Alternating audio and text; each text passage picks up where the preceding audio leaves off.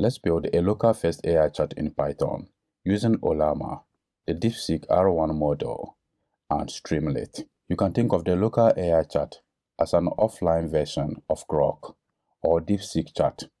So we are going to use R1 as the underlying model and run the model locally using Ollama. The front end of the application will be a simple input box, and that will be created using Streamlit. First, we should perform all these required installations. I have already done all these installations. So let's go to Cursor and build our local AI chat. Over here, you have noticed I have added all these imports. Streamlit for the UI. We have Ollama to use the model locally, and time for streaming the text while the model is generating the output. The stream data function you see here will be used for streaming the response from the model. Next, we create an input field to capture the user's prompt. Next, we have chat history management and prompt handling.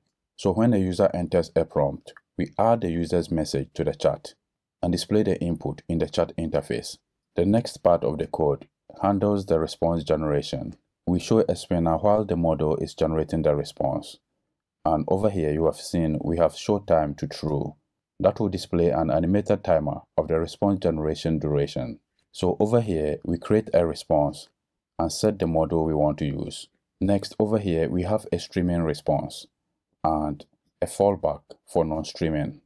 Lastly, we update the UI with the final response and append it to the chat history. Let's bring the terminal with command and backtick and run the file.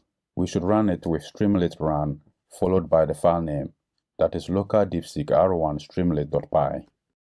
So you have seen over here our local Streamlit interface is running on the local host at port 8501, and at the bottom of the page we have an input field to enter any prompt.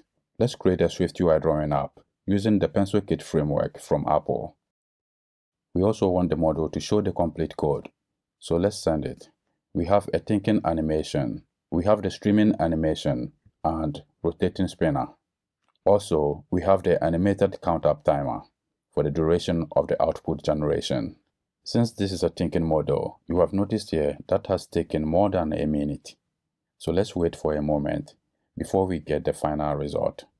So this is how to create a local first AI chat application in Python using Streamlit, Ollama, and DeepSeek R1.